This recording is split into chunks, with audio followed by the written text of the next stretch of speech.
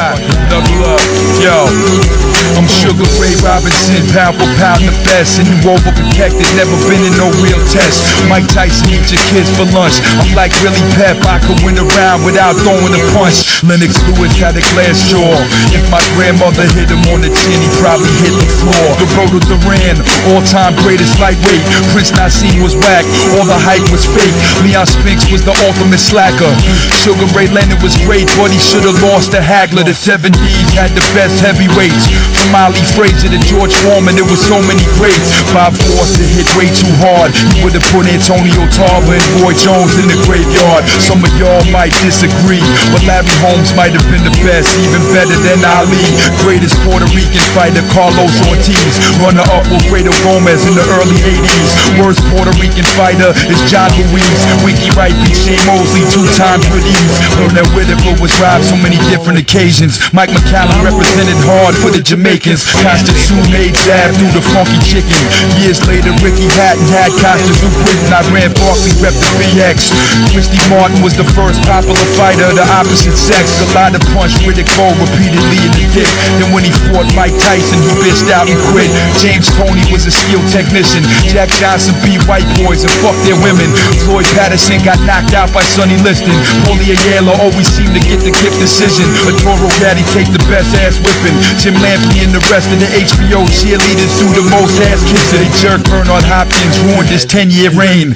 They stole his belts from him, gave him to Jermaine. Vasily Kirov nearly murdered Joe Macy. Joe Calzaghe annihilated Jeff Lacey. John Mugabe's nickname was the Beast. Corrales Castillo, the first fight was a masterpiece. Julian Jackson crushed Terry Norris. Mayorga knocked out Forrest. Ernst Hagler taught us what a war is. Trying to find the next heavyweight great. They thought it was Isaiah Bucci, but he went to jail for rape. Bob Abrams a weasel and Don King's evil. Floyd Mayweather's good, but he need to fight better people. We watched Oscar De La Hoya get rich. He nearly outpointed Felix Trinidad, but then he ran like a bitch. Barrera Morales, Julio Cesar Chavez. Mexican fighters was fucking up mad heads, and we never got to see the best. Salvador Sanchez, Ricardo Lopez retired undefeated. Larry Holmes beat Michael Spinks, but he got shitted. Manny Pacquiao speed is heated, believe it to eat it. Oliver McCall smoked crack and had a nervous breakdown. Riddick Bowe knocked out Holyfield in the 8th round. Jake LaMotta had the best chin. When Mike Tyson beat Spinks, was his best win. They stopped 15-round fights after Duck Who Kim. The biggest disappointment was probably gold medalist Mark Breland. Emil Griffith was accused of hanging out with queers. Tony Ayala went to jail for 16 years. Michael Grant fought pitifully. Vito Antuofermo was a champ from Italy. Chris Bird beat Vitaly. Fernando Vargas' best win was Ike Corte, who fought the best competition, Juan Laporte. Levander Johnson killed in the ring, R.I.P. Tommy Morrison was diagnosed with HIV. First round, Ernie Shavers finished Kenny Norton. Michael Dokes and Tony Tucker was both Coke Snorton. Coke Snorton, Coke Snorton, Coke Snorton, Coke Snorton, Coke Snorton. I hope you guys are listening in. If you are, go ahead and add the Boxing Union on Skype. And go ahead and call in, man. We got Boxing Beats and Rhymes on the line, I believe. What's up, my man? Yo, what's up? What's up, Beats? You hear me? Yeah, good to have you on, man. Yeah, brother. What's going on? Big fan of your work. I like your channel, man. Good channel. Good channel on YouTube, people. So if you're listening, Boxing Beats and Rhymes, hit that channel. I mean, you can sit and listen to the guy for hours. Good channel. Hell yeah. I appreciate it. What's up, Beats? What do you think of this weekend's fights, man? What you want to talk about, brother? Who are you talking about? Pascal and the overhyped Bute. yeah. What do you think about that, man? Yeah, he was over. I knew he was overhyped before Froch. I tipped Froch to beat him. I tipped Pascal to beat him. I never rated the guy. Never rated him. When I saw that Andrade, the referee did, man. And from that, I knew it from then, man. Yeah, I hear you, man. I agree with you. I think Bute was always overhyped. Yeah. Moving forward, what do you expect from the winner, Pascal? You know, do you think he's gonna get any big fights? Yeah. I think. He's got a few options. I think he might hang in there. Hopkins. Who's that? The European guy who begins with B. What's his name? Interim. What's his name? Oh, you've got me as well. Shumanov. No, is it Shumanov? Shumenov is fighting Hopkins next, I believe. Beats, I think. Yeah, that's right. Yeah, he's got options, man. Like he's an entity. He's a value for money fighter. You know, he's beat Dawson. He's been in there, dropped Hopkins twice. He can get high profile fights. He can get big money fights. You know, I don't know if he'll go in there with Kovalev. Yeah, I agree. They'll probably try to get him in there with Stevenson for another big Canadian showdown. You know. We've got some feedback. No, he's not going to fight. He's not going to fight Stevenson. Sir. So we've got some feedback. Have you got the Mixler on in the background, Beats? I'm trying to work out where the echo's coming from. Is it coming from my end? Yeah, have you got the Boxing Union Mixler on?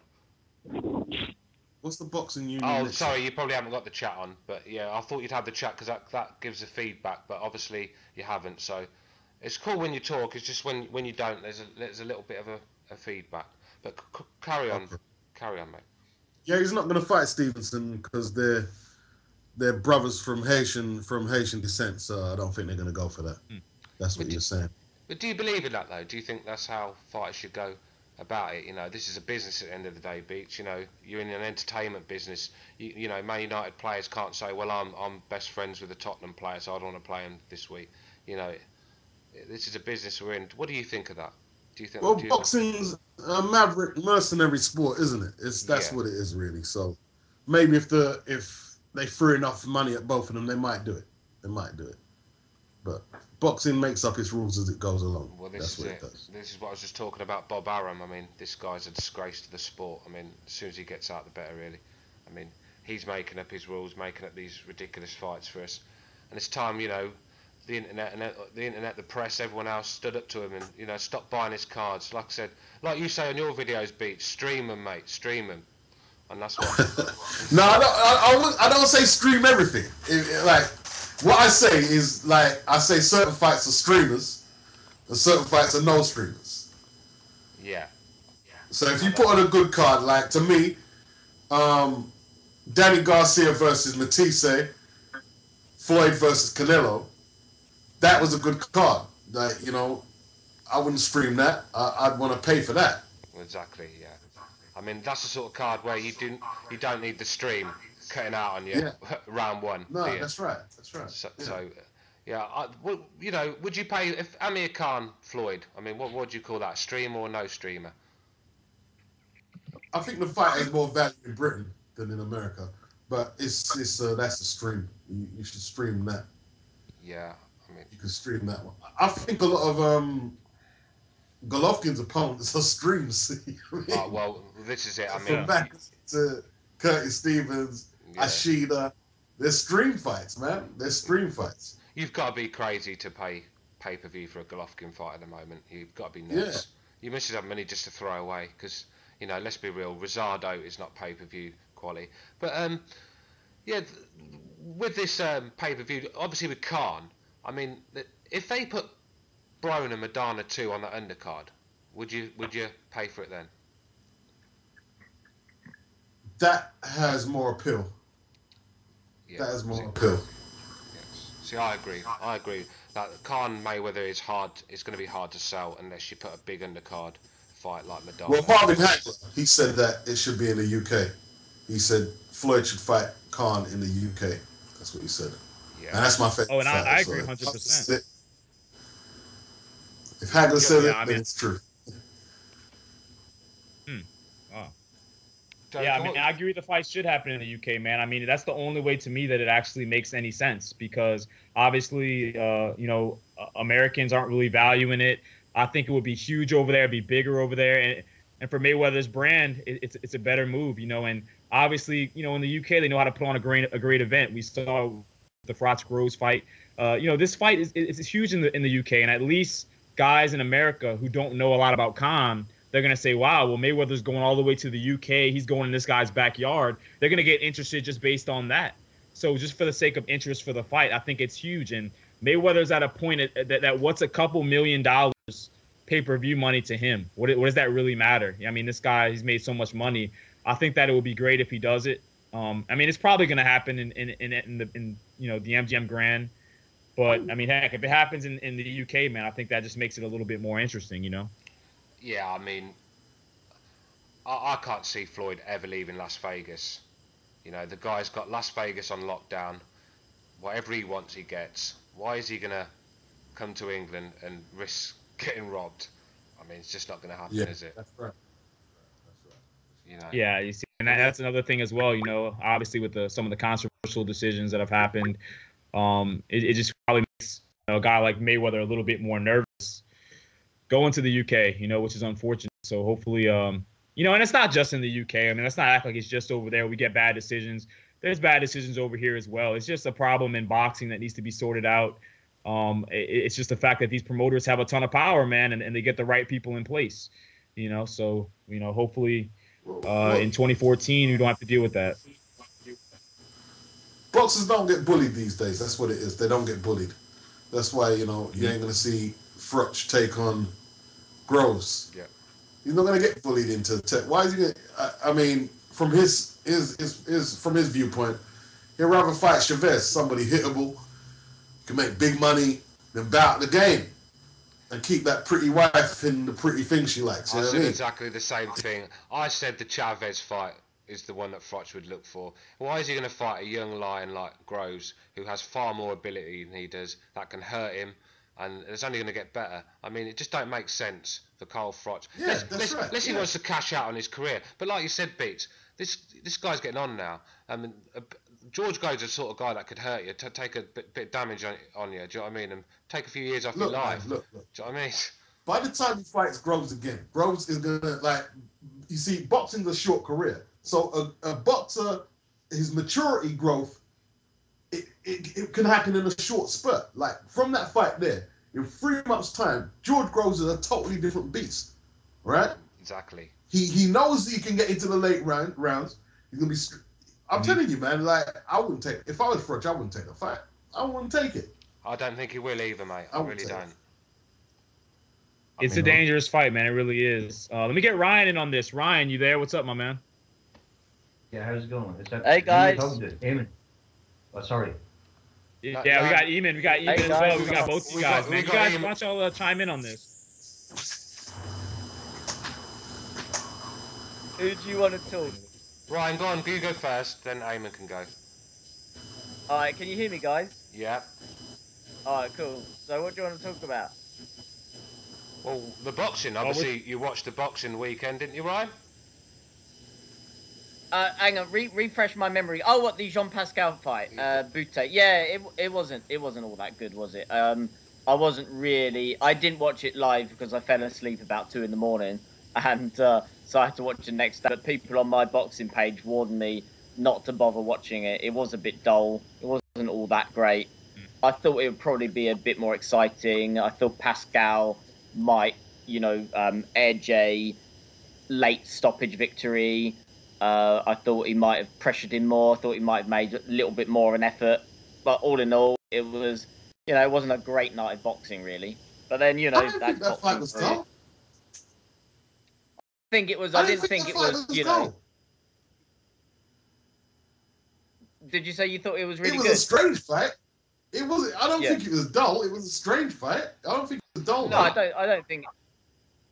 Go on, Ryan. Yeah, I don't think the show itself, I didn't think was all that great. But you know, some weekends you get fantastic boxing with loads and loads and loads, and other times, you know, it's not all that great. I think the problem with Canada. I think the problem with Canada, Ryan, it's a bit like Germany. You could put the 2 best fighters in the world in there, and you know, the atmosphere is just not there. And I think that was the problem with Bute and Pascal. I mean, it was exciting at times, but the atmosphere was dull. I could see where you're coming from. I can, but I can also see where. Yeah, I mean, like we've been spoilt for choice really this year, because I mean we've had some cracking fights this year. So, and you know, every year in boxing you got loads of cracking fights that come along. Some years a few more than others. So I think, you know, sometimes we just get spoiled as boxing fans. We just remember the really great fights, and then when we see, like, I remember when James DeGale and George Groves fought, and you know, we were thinking, oh, this is going to be such a great fight, and then it wasn't all that great at all. As opposed to, say, George Groves versus Carl Froch, which was, you know, one of the fights of the year. So, I think sometimes when you look at like Pascal and Boutte, you think, yeah, two Canadians in Canada, good sort of mesh of styles. One's a pressure fighter, the other one likes to fight on the back foot, and then you just expect the best fight in the world. Yeah, and not even just that. My problem with some of the cards that the Canadians put on is just that some of those fights, the preliminaries are so boring, man. You just can't really get hyped on it. Sometimes the best thing you can look forward to is a David Lemieux fight. So I just don't think that they're that stacked in Canada, and I think they need to start incorporating other countries into their cards. Like, you could have a big Canadian card, have some nice Canadian showcases on there, but let's be honest. I mean, nobody's really coming to see a lot of those guys anyway. So why not put different fighters from different countries on there and just get a good card? Make other people. I'm sure there's plenty of American and UK fighters or German fighters who wouldn't mind coming to Canada and fighting. Guys, man. I disagree.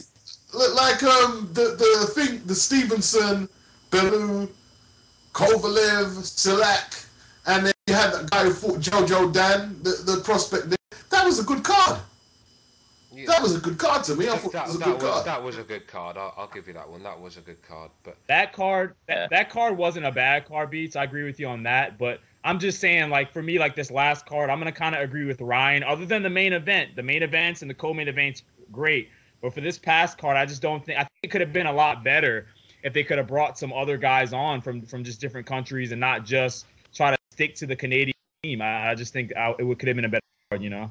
That's just me. Yeah, but it's Canada, man. They have to promote their own talent, man. You can't hold a bill in your own country and then just import other people. You got to build up your own talent, your own backyard. And to be fair, Eddie Hearn does the same thing over here, doesn't he? So yeah, you're right, Beat. Yeah. I mean, a lot of these fighters that Eddie Hearn has on his cards, I mean, they're not going to get fights anywhere else, are they? Let's be real. So yeah, I could see where he's coming from. Canada are short of fighters, and the ones they have got to build. I mean, they need to start getting behind this Lemieux because he does look a good fighter. He's a banger, isn't he? He's he goes for the kill, and that's what a lot of people like to see. So that's another one they could build up. I mean, obviously they've got a lot of Haitians, whatever they're called, from Haiti, going over to Canada, and they've got some good fighters. So Canada is on the rise, but I agree with Ryan. The card was a bit lackluster last night, I thought, and that's probably I thought the card actually looked quite good. Like Boutte Pascal looked good. Like I said, that had sort of Canada versus Canada. It was an intriguing fight, and Mike Perez versus what's his name, the African heavyweight. Takam. What was his opponent? Sorry. Takam. I can't remember. Takam. Yeah, Takam. Yeah, Takam. Even that looked quite a good fight as well, like on paper. And the other fight, oh god, I can't remember the Canadian guy's name now. But there looked to be 3 good fights on that card, and I thought there would probably be 3 knockouts, and there were 3 points decisions. And of course, as boxing fans, I think people generally want to see knockouts, in general, or at least an exploding fight with sort of stoppage potential type of thing. Most people aren't watching boxing to see the Pernell Whitakers of the world or whatever, the vast majority of fans. So I mean that never happened, but the card itself looked quite good. I thought the card was going to be a lot better. So it was just the fact that the fights just never sort of went quite the way that maybe fans expected them to. You see what you said about that's a good point. Boxing fans. Okay, what you said about boxing fans wanting to see about boxing fans just wanting to see knockouts is actually, I don't know. I've got a theory. I think it's to the detriment of the sport if that's all you want to see, because what I'm noticing now, there's a couple of ways that they're marketing fans, despite what everybody says they want to see the best fight the best. They know how to market boxing to you, and that's just quantity. So they either get 2 guys throwing a whole load of punches, you get quantity that way, or they'll market you against easy to hit guys and let him fight 5 times a year and bang over 5 people in a year, And to a degree, I'm not going to mention the fighters who've done that. I've got them in my head, but I'm not going to say the name. And that's all they're doing now. And I think that them same fighters who could do it, they're going to do that again this year. I might as well mention one of them. And that's Golovkin. This guy he's fighting here, the African guy. How is he getting a shot at the world title? I'll tell you what, right? Tell me. So I want somebody without touching their computer to tell me who Golovkin took the title of. That's a good question, Beach. Hey, I don't think anybody can. Well, I don't think anybody can. I agree with you on that, though. I really do. Because didn't he take like a WBA interim, and then he was upgraded from interim to like bullshit champ, and the super champ, of course, was Felix Sturm. So yeah, I don't know who he took, but I'm pretty sure he won. I think Sturm stepped. Sorry. Go on, Eamon. What was you saying, mate? I think didn't Sturm step aside because he didn't want to fight him, so therefore he got like there was some bullshit match set up. That's right. That's right. I think it was Proska. It was Proska, wasn't it? I'm not sure. Yeah, I can't remember who. I know Sturm avoided him like the plague. You see, and that's what they're Well, it going might to have do. been some Japanese guy. What they're going to do Eamon, one at a time, mate. Beach is talking. We'll get you in a minute. It was a European fighter, sorry about that.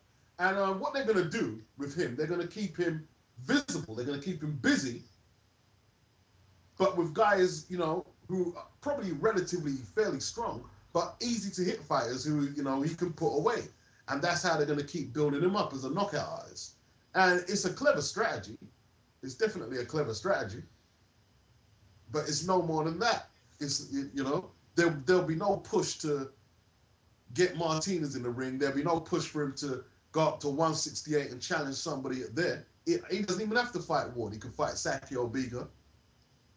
Yeah, I mean, it doesn't seem like he wants to go up to 167. That's for sure. I mean, he's ducked the question a few times. He said there's business for him at 160, but I don't know where this business is because no one wants to fight him at 160. So, I mean, Martinez, I can't see taking that fight. He's getting on a bit now, and I just don't think that's a good move for him. I mean, Val, Eamon, you hate Golovkin, don't you? So you get in on this one. Well, I don't. Listen, I can really appreciate how good he is, but I mean, listen, the guys that come out and they're like sharks, Matisse, the likes of old Mike Tyson, Golovkin.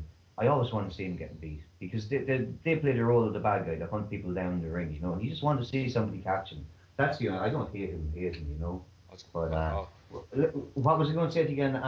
I just want to say a couple of things.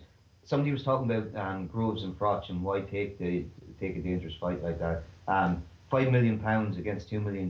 That's the reason. And I mean, nobody's going to take his legacy seriously if he doesn't go and fight him again and win decisively. And there's just another interesting. That's not true. That's not true, man. Like he's proved himself. Like he's went on the road. Like if he ducks the last guy who gave him, that's not going to hurt his legacy. What will hurt his legacy? They'll just say, okay, he came up against one young lion, and he fought against. I mean, you can't negate his whole career because of one decision. I think with boxing fans, I think while they're still fighting, we like to pimp and we like to, say, oh, he ain't done this or he ain't done that. It's only when they retire a few years is when we start to respect them. I mean, Lennox Lewis is one of my favourite fighters. That guy used to get so much shit, and I used to think, why are you giving this guy is one of the best heavyweights of all time, and yet people used to nitpick at him and say, oh, he's not got this, or he's not a killer, or oh, he's got a dodgy chin. And now he's been retired all these years. No one's got a bad word to say about him. Oh, what a great fighter Lennox Lewis was. We're very fickle boxing fans, and they annoy me a little bit. Sorry, Beats, go on.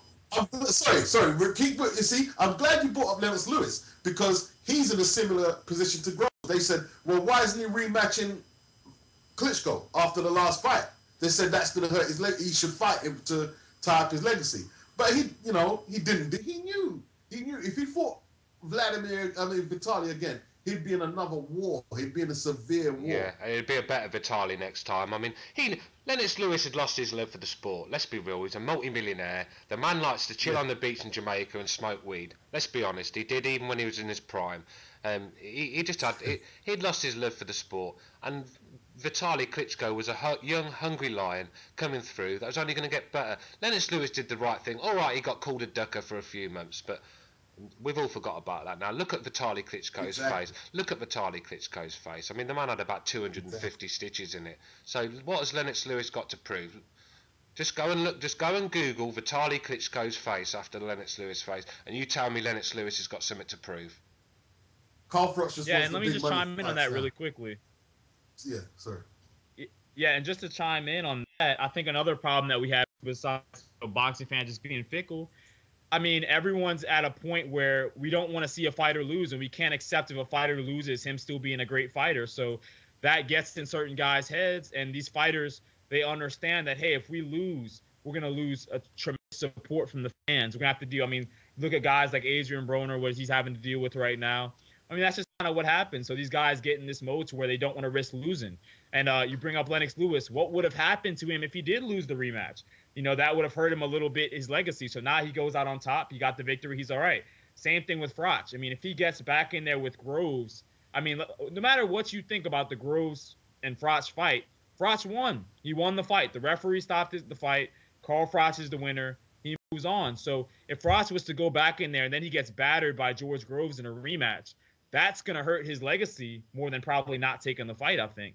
So, you know, ultimately, I think that it's probably better for him to not take the fight. You know, obviously, as a boxing fan, I'd love to see it. But strategy-wise, I mean, it's a tough fight. It's a very tough fight, and he knows it. Well, this is what I said to you, Joker. I mean, a lot of people were having a little dig at me because I said I didn't want to see that fight again.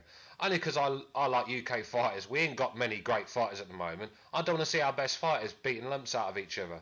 I just don't want to. I think that, like Beach said, Froch is getting on a bit now. He's got a lovely wife, lovely family. Does he need to be slurring and can't string a sentence together like Riddick Bowe because he took one fight too many that he shouldn't have done? I mean, let's be real. Chavez Jr. is a lot easier fight for Froch than George Groves is. He'll murder Chavez, and that's big money for him. He can get the same money fighting Chavez as he can Groves, I should think. Probably a bit less, but less risk. That's the fight I'd take if I was Froch. Wouldn't you have to move up in weight to fight Chavez? There's no way Chavez can fight at 160 again. 167, isn't it? I don't. It's 168. Yeah, 168. Sorry, 168. Sorry, yeah. Because Chavez made 168. Well, that's it. This is what he's saying. I mean, against Froch, he'd have to. I mean, because he'd lose a lot of his purse if he didn't. I mean, this is not, you know, Rodriguez we're dealing with. Sorry, not Rodriguez. Vera we're dealing with now. This is Carl Froch. You're going to have to come in on weight, on the limit, or you lose your purse, or the fight could be called off. Froch is a clever businessman. He's not going to go in there with a 220-pound Julio Cesar Chavez, is he?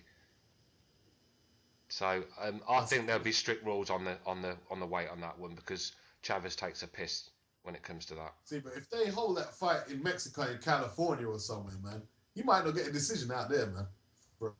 Well, we did speak about this, didn't we, Joker? We thought Froch is going to have to put a bootay beating on him to get a decision over there, isn't he? Well, yeah, because, I mean, let's look at it this way. We saw Brian Vera clearly beat Chavez Jr., and it wasn't enough. You know, obviously we know Carl Froch could put it on Chavez more than Brian Vera can. But ultimately, I mean, Chavez, I mean, the guy's got a lot of pull with the WBC. He's had for years. So, you know, that's the guy that they're trying to make sure that they keep him moving forward, man. And he's been in some terrible robberies before. And if that theme continues, it's going to be a dangerous fight for Froch as well, like y'all bring up, man. So we'll just have to see. What's your opinion on that, Umar? Umar, you still with us? Yeah. About what? About Froch Groves. About Froch Groves. Where do you think Froch should go on that? Do you think he should take Chavez, or do you prefer the Froch fight, the Groves fight? Sorry. The most honourable thing to do is to give George a rematch. You know, because you know he's a young man and he got robbed out of his glory in last occasion. So definitely, I mean, from a fighter's perspective, you know, I mean, I really, you know, hope that Carl Froch will give a rematch to George. He definitely deserves that, you know, because he was winning the fight, you know, and the stoppage was completely, you know, complete crap, to be honest. So, yeah. Joker? But what? Yeah, man, I agree with you. Umar, go ahead and mute yourself, my friend. Getting a little bit of feedback from you, Umar. Bad feedback. But yeah, I agree with you, man. I think that Chavez, he's been in some bad decisions, so it's gonna be risky. We'll see, man. We'll see what the public does, what they demand for Froch next. I know Eddie Hearn is trying to make the Froch Groves rematch for the summer, but I don't know. Like Beats and you say Stewart, I'm not sure if I really see it happening. So we'll just have to see, man. But hopefully it does, because it was a tremendous fight. And hopefully we get some big like that in boxing again, because to me, man, that was one of the most memorable fights of 2013 for me. The atmosphere was crazy. It was so intense. So great fight. Yeah, can I just ask Beats a question while we've got him? What's your opinion on this Broner Maidana 2, Beats? Do you think that's what Broner should go for, or would you like to see him take an easier fight and build himself up again? Because I want him to fight. Me too. I want him to fight Maidana. He's built his name up. He got an ass whooping, and the only way you can put that right is by doing a number on Maidana. Anything else, I'm not going to be happy with it. Yeah. Boxing's a gamble. Boxing, he has to go for it. Like if that's, you see, it's no point people trying to change Broner. Broner's going to have to be arrogant, flashy, and if he gets his head kicked in for that in the ring, that's how it goes. I think he's a confidence guy. He wants to get his confidence back. And, he'll just have to go in there and try his best. It's a 50-50 fight. It's a 50-50. In my opinion, I think Broner can make a few adjustments, but he's up against a big puncher at a weight that he's relatively foreign to. He's his third fight at welterweight, so he should be able to do a little better. But, yeah, he's doing the right thing. Yeah, I agree. I agree. He's not going to lose that. He's not going to lose that tag until he beats Maidana. Yeah. The first fight, he was heavily favoured to win. So that if he doesn't make that right, it's going to stain his career. Yeah, I believe this kid's got the talent. I really do. I just think it's attitude problem with him. If you could just tune into that little brain of his, which is very small, by the way. If they can tune into that and get him and just get him dedicated and using his ability, because this kid's a natural talent. He's got such a talent. He's wasting it by being a rapper. I heard his tune the other day. I think it was on the boxing fight. It was dreadful. This guy's just not a rapper. Stick to what you know. Stick to what you're good at. I don't think it's the rapping, man. I don't think what it is, man. If you see a guy with a big beer gut.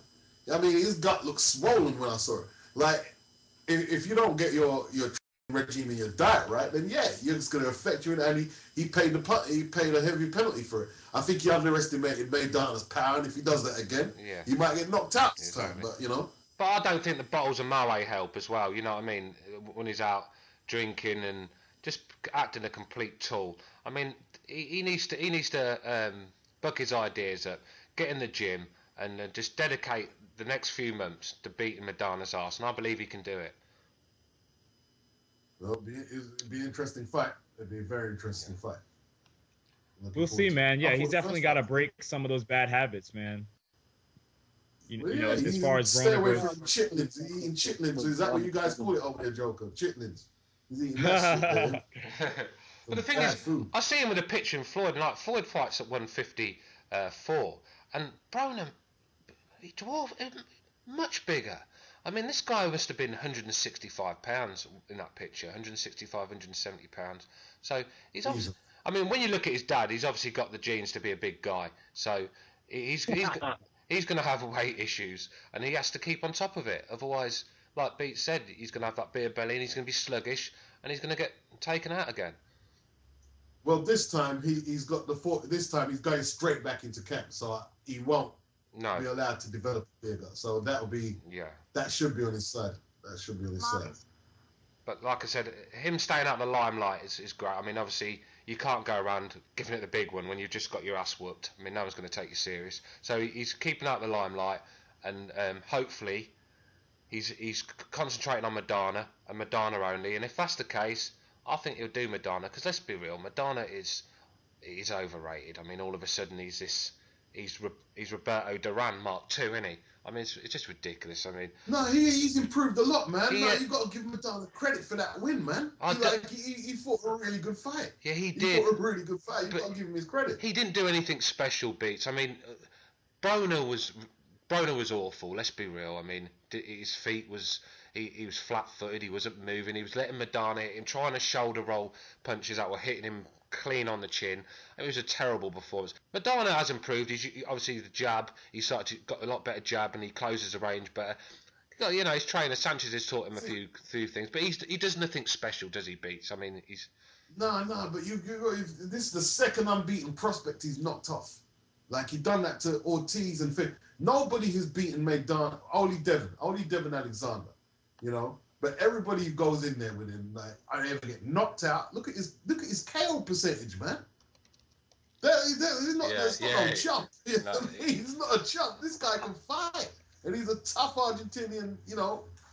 Well, this is where Mark can come in, Beats, because Mark he actually despises Maidana, I think, and he just doesn't rate the guy at all. So I'm going to let Mark come in this one with you and debate this. Yeah, well. Yeah, I mean, he didn't knock out Eric Morales, did he? Eric Morales, he was supposed to stop in his first 3 rounds. He got embarrassed by Morales. You know? Well, he beat Morales, though, didn't he? Well, barely. I thought it was a draw. No, but he beat him. But he did beat him, though. He did beat him. Barely. You know, he didn't look good in that fight. He didn't look good. You see, the thing is, you're talking about guys like Morales, like he's somebody from down the road. That's a ring legend. Yeah, but he's like several weights above where he's from. Yeah, but only several Manny weights from where Pacquiao he's really good. annihilated. Okay, that guy Raheem outboxed him, but Morales is not easy work. No. He's not. He could come. He could fight today, and he's not easy work. I mean, he's not easy work. No, I mean Danny Garcia got a lot of credit for beating Eric Morales. He got a lot of credit for that. So. Yeah, and he struggled in the first fight, and look at him now. He's one of the best fighters in the game. Yeah. I mean, Maidana's work. He's not easy work. That's a ring legend. Go and look at his fights with Barrera. That's a ring legend, man. Yeah, they were great fights. Yeah, but they're not the same. They're not the same weights, though. It's irrelevant to this conversation. You know, if we. What's irrelevant? We're talking about him when he was in his prime. When you're talking about when he's his prime is irrelevant to talking about him when he's out of his prime and fighting in 140. It's not easy work. He's not easy work. Well, Riddick Bowe was a ring legend. Let's put him in with Wladimir Klitschko. No, I mean, I think what he's trying to say is that. I don't know. You lost me on that, Mark. You seem like you've got some gripe somewhere. Well, you're not really correlating the fact. On my Dawn, yeah, but I don't rate that performance against Morales. He was supposed to destroy him. Let's not lie about it. Even if let's be real. Who said that? Everybody said he was supposed. Everybody said he was supposed to destroy him. I didn't say that. I didn't say that. I didn't say you said that. I said everybody said he was going to destroy him. I didn't say anyone's name specifically. Well, he was supposed to destroy him. That's the point. He was odds on to destroy him. You know, inside the distance. I was listening to the commentary. They were going, no one gives him Morales a chance. And at the end of the day, he fought it to within a point. Yeah, but Eric Morales is the best fighters to come out of Mexico. He's one of the best. He's one of the best. Yeah, he's definitely a legend of the sport. No, I mean, I think people should give Maidana a lot more credit for beating Broner than people are, man. I mean, it's not just about what Broner didn't do right. Maidana came in there, he was focused. The guy was training. He went into training camp early, and he put up a hell of a fight, man. So I give Maidana tons of credit, you know, and we'll see. I mean, it looks like Maidana isn't very interested in the rematch with Adrian right now. You know, he's obviously trying to put himself in the Mayweather sweepstakes. So that fight, I don't even know if it's going to happen. I know Adrian has that contractual agreement, but Maidana just seems like he really doesn't want it from what I've read. You know, I don't know if anybody else has read that, but it just looks like he's looking for every way out of the fight. Yeah, but that's a bit funny, really, because this is a guy that threw all his toys out the pram, because Amir Khan won't give him a rematch. So, you know, that's what makes me laugh about some fighters. You know, they get the win, and do a runner, but if it's the other way around, they're crying at the door. you know, at the end of the day, you've got to be fair. Madonna should give Broner a rematch, because if it weren't for Adrian Broner giving him a shot, well, here's then what I'm gonna say. Broner would be probably fighting Victor Ortiz or someone like that next in the second fight with. He would have got a big fight with Broner, where everyone's now saying he's a warrior. So you know, you've got to give. I hear what you're saying. But I don't think he necessarily has to, other than obviously the contract. But aside from that, let's be honest. I mean, he did beat Broner pretty decisively. And I'd obviously love to see a rematch. I'd love to see if Broner could adapt, and I think Broner can adapt in a rematch. But I don't think it's necessarily, he has to. I mean, other than the contract, of course. Because, I mean, he put it on Broner. Let's be honest. He really did put it on him to where, there's not really a lot there, you know? I agree. Apart from the contractual clause, if you're talking about what happened in the ring, he's not really obligated himself to prove himself against Broner. No fight is obligated to fight anyone, but obviously, I think Madonna should do the right thing and let Broner have his chance. I think this. Yeah, I hear you, man. I'm a joke on this one. I think this is the contract. You know what I mean? If there's a rematch stipulated, he's got to make a choice: either give up the belt or fight the guy. Yeah. You know? Yeah, but, he convincingly won. Hopefully, we get to see like it's not like Groves and Froch, is it? It's not like that. I mean, he beat Broner up bad. I thought Broner fought well in spurts, but he done his thing. It was a good performance. So he should be able to go on and dictate his career to a degree. But the thing is, though, if he doesn't fight Broner, then he's going to have to go in there with Thurman, and that's going to be even worse for him. So there's nowhere really to go for Madonna for me. I'd say that. But I just think Thurman's a different level. I think Thurman is all wrong for him. This kid's a special talent. I think he'll take Madonna to school. Thurman is a deeper 137, that's for sure. Yeah, I think he's far too much for Madonna. Oh yeah. Yeah, I think you guys underestimate Madonna. That's not like underestimating, mate. I just believe that Keith Thurman's a special talent, and I don't think Madonna is. I think Listen. Broner never got hit by that kind of power he got hit. Yeah, but he's not been in that division, has he? He's had one fight in that division, Beats. I'm saying Keith Thurman hasn't got hit by Madonna yet. He hasn't got hit by Madonna bomb yet. No, but Madonna. Yeah, but he got hit by Soto Karass, and if I'm right, didn't Karass fight Madonna? Not the same power. Yeah, but not the same power. Yeah, but didn't them two go to have a fight, Madonna and Soto Karass? I thought Soto Karass held his own, if I'm right. No, Madonna knocked him out. Yeah, but he was knocked him out. Yeah, he did, but he was holding his own for a while. I mean, I think. Yeah, but he got knocked out in the end. And power prevailed. It's not the same power. Well, that's what he hasn't got hit by Madonna. No. Okay, Thurman is favoured to beat Madonna, but what happens if a bomb lands? What happens? Yeah, but the thing with Keith Thurman. Yeah, and see the thing about the thing about Thurman that we still do have to ask more questions about him, because he did get hurt in that Soto Karass fight, and I give him that he obviously showed that he had a good chin, he held up, but I mean Madonna, yeah, I mean obviously if that fight happened, I'd be leaning towards Keith Thurman, because I think the difference between him and Broner is Thurman has that luxury of being able to box off the back foot a little bit. He kind of showed that. And then obviously he has some power of his own to make a guy like Maidana respect him. But there still are some questions at what would happen if he does get caught by Maidana, because, I mean, that's what Maidana is. He's a puncher. He could hit, man. And if he does catch Thurman... Are we forgetting Keith Thurman's a puncher, a very big puncher that punches from angles, and you don't see it coming from a southpaw stance. I mean... He's going to pick Madonna apart. Madonna was lunging in on Broner, but Broner was just too...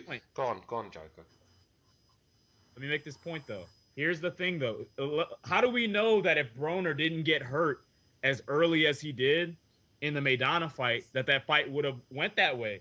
Maybe if Broner goes a little bit longer without getting hurt, Broner could have won a couple of rounds. I mean, I think the problem is because he got hurt with those heavy shots and he went down, he was on the spaghetti legs, that dictated the rest of the fight. With that being said, if a guy like Maidana somehow hurts Thurman early on in that fight, and Thurman does have some defensive issues, let's be honest. Yes, if he gets hurt early in the fight, that changes the whole dynamic. So with these power guys, sometimes it could be whoever lands first. Well, this is it, and this is why Thurman has his issues, because Thurman actually goes to finish fights. He puts all his power, all his body weight into punches. He throws terrific punches. So at the end of the day, when you're going out to finish someone, you're going to leave yourself open, and that's the problem with Thurman. But that's going to come with experience. This guy's dangerous. I mean, I think if Maidana walks into 2 or 3 off Thurman, then he's not getting up. I mean, because the power between him and Adrian Broner is light years away. Yeah, that's if Thurman loads up against Maidana, he could find himself on the floor and not get him back to track him. He could. That's what Victor Ortiz does. If he boxes carefully, then yeah, he should win. But if he decides to load up and says he wants to take, he could find himself on the floor. And this is why he has to come with the right game plan, which Adrian Broner didn't. Adrian Broner thought he could walk Maidana down. It was ridiculous to watch.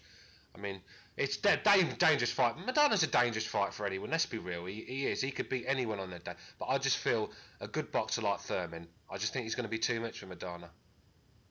I think sorry, mate. Go on. Thurman's supposed to be fighting Porter next. Well, this is in April. Well, there's a rumor coming out that Porter and Thurman are going to fight, and Kell Brook's going to fight the winner of them two. I mean, what that'd be cracking. That will. I mean, I'm really looking forward to that. If that's true, whether it is or not. I don't see Kell Brook winning any of them first. I mean, I know you're not a big Kell Brook fan, but I see talent in him. Beats. I really do. I see something in there. This guy, he's just getting better for me. He's getting his punching power. He's growing into his punching power. I mean, he knocked Senchenko, Sparko. I mean, Senchenko has got a good chin.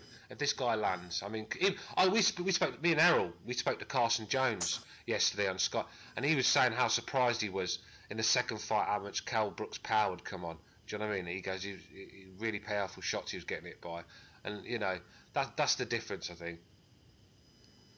Yeah, I think he should have done that the first fight. Really, he should have. If you look at Carson Jones' record, shouldn't he? He reminds me of Victor Ortiz with a heart. That's who Keith Thurman reminds me of. I don't know why. Maybe it's just me. Does anyone else get that feeling? Does he kind of remind you of Victor Ortiz at all?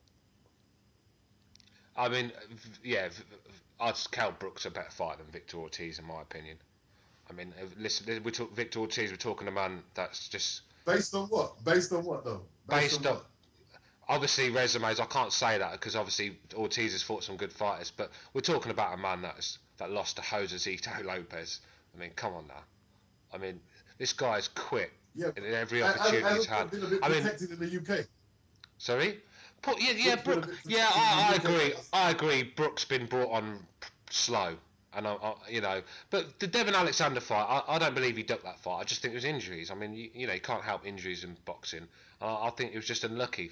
3 fights. Yeah, cancelled. but Stuart, let me ask you a question though. I mean, aside from the Devin Alexander fight, I'm not going to fully blame him for that fight, but let's be honest. At this stage in say a Keith Thurman's career or in a Broner's career, somebody like that, if they were fighting a guy like what's the guy you just brought up, Senchenko, I mean, what would you say, man? I mean, you'd be livid about that. So I mean, I think you're kind of giving Kell Brook a special pass. I mean, yeah, but look, the guy does need to really speed it up, man. Yeah, I agree. He does need to speed it up, but this is the year for Kell Brook. I mean, obviously he's been a pro for 9 years, Yeah, and obviously Frank Warren. I heard Frank Warren got rid of him. That's what I heard because Frank Warren didn't rate him. He obviously didn't take fighting serious at the start. I mean, I've heard he was a bit of a drinker. Kell Brook's a poser. Yeah, Kell Brook is a poser. Yeah. I've heard he likes to go to the clubs and pose and drink and that lot. I've heard all that. But I think since that Carson Jones wake up, I think he's starting to take boxing a bit serious. He's got a nutritionist now, and I think he's growing into his power. I mean, he's a good boxer. I mean, come on, how can you say Kell Brook hasn't got talent? No one could say that. He's got skills. I'm not saying he hasn't got skills. I'm not saying he ain't got skills, but I don't think he's a good fighter. Yeah, you need to. Yeah, I mean, a lot of people think that. There's a lot of people. The stick I get Beats for saying about Kell Brook being a good fighter. I mean, I've got no one on my side. It's like I'm on my own against the world. I mean, no one seems to rate him. But well, you should be because you was supporting Tolu Bellew, and when they lose, you jump off board as well. And talking about Carson Jones, tell the truth, he took the fight with like 2 weeks' notice, and Kell Brook came in heavy in that fight. Yeah. Kell Brook came in like. Yeah, but I was just saying. In the contract. Yeah, that's right. But I was just saying about how Carson was saying the difference in the punching power from the first fight to the second fight, which he did say. So I believe that's true. Do you know what I mean? I do believe that Kell Brook is getting stronger with his punches. Because before, when he And the fought, stoppage well, was let me a ask- little controversial. no, I think Yeah. Carson Jones admitted he got his ass whooped to me and Errol. So I don't. Yeah, but he he said but he also said he had very personal personal problems, and you know me and Stuart, we talked to him about some of his Yeah. problems with his girlfriend. I actually asked him. Errol asked him. Errol asked him, not me. Asked the question: Did something happen with his girlfriend? And like, you know, he said, nah. If his girlfriend was gonna cheat on him, he wouldn't cheat with none of you English bums, innit? And me and Stuart fired. No, he didn't say that. He said, if my missus were going to cheat on me, it wouldn't be with one of you ugly motherfuckers over there. That's what he said. Like, no, look. See, that's the kind of attitude that will get your girl back from every orifice and angle, you know. Yeah, well, I've heard the Welsh boys give her a good seeing to, but whether it's true or not. He said it didn't happen anyway. But Yeah. Kel's not serious, man. Kel's not on it, man. He's not calling out no one's name. He ain't calling out no Furman. He's not calling out Sean Porter. You know what I mean? You know what I mean? He had Devin how many times? He's not on it. He's calling out Sean Porter. He don't want it. Eddie Hearn's got him comfortable where he is. He's making decent purses. He's a big fish in the Sky Sports pond, in the little spot. You know what I mean? He's comfortable. You know? Yeah. And after 9 years, if you ain't made that move after 9 years, it's hard to do it. It's hard to do it. You know? See, that's why Pascal, he came over to here when Froch was undefeated and gave him a good fight. Yeah, he did. You know? But Pascal's not been the same since, Beats. That's what I'm saying. I mean, that's probably a bad move for him, really, because he's just not been the same fighter since. You can say that. He beat Chad Dawson, man. Yeah, I know, but it was on a technicality, weren't it? It weren't like he went in there and destroyed Chad Yeah, Dawson. but he was winning the fight, wasn't he? He was winning the fight. Yeah, I mean, before Pascal used to come in, he was like a warrior. He used to just throw bombs and go to toe to toe. But you can't do that against Chad Dawson though. You can't. No, but he started becoming very negative after that fight. It was like, fuck me, I don't want to go through that again, and I'm gonna get on the back because he lost against Carl Frotz. The loss against Carl Frotz, you know, any undefeated fighter, when they lose, they change their strategy. But the thing is, the bottom line, he beat the number one at the light heavyweight, and he was there until Hopkins freaking messed his head. And Roy Jones is tampered with him, and he's dabbling in Roy Jones, which in my eyes he looked pretty good at it, man. I don't think it would work against Stevenson, but it looked good against a shot Butte. Butte was shot, man. I don't know anyone could give Butte any round. Butte was terrible, bro. Well, Jim Watt had him winning the fight by a round. Jim Watt had him winning the fight by a round. I mean, I don't know what Jim Watt. I don't know why they were criticizing so bad. That was a good display, and also me and Stuart argued about it. Like when what's his name thing was in the corner and he was standing there, he was just letting Butte think so he can get a rematch, get more money. They don't want to fight. But that's ridiculous. That's ridiculous. Yeah, I believe that. I believe that he just took punches so he can get a rematch. I believe that. I believe that. I believe that. He just wants to keep milking Butte and Butte's fans, taking their money. Butte is so overhyped, man. That's what. Yeah, and he's been for a while. You know what's funny too is he avoided the Carl Froch rematch, and then look what happened. I mean, this guy could have went to Nottingham and tried to fight Carl Froch, but he just wanted no part in it. And look what happened to him. Yeah, but do you blame him? I mean, it's like when someone's beat your ass that bad. I mean, you got to be stupid to go back for seconds, isn't you? I mean, Darren Barker should have went back, isn't it? Like, it's the same thing. If Darren Barker's hip was there, he would have went back. If his hip was alright, he would have went back. He's got more heart than Butte. Darren Barker, I don't know. I mean, Butte's yeah. terrible. I mean, I was not too pleased with Darren Barker's performance, to be honest with you, against. I mean, I thought it was a bit of a gutless performance, to be honest with you. I think as soon as Darren Barker, his hip went, he's thinking, fuck me, I might as well get out of him. The Italian tiles are bought already. I've got my new widescreen telly. The wife's shoes are bought. Fuck this, let's get out of this game. I mean, that's how I see it. You think he bricked it? I don't think he bricked it. I just think he thought, fuck this is enough for me. I'm out of here.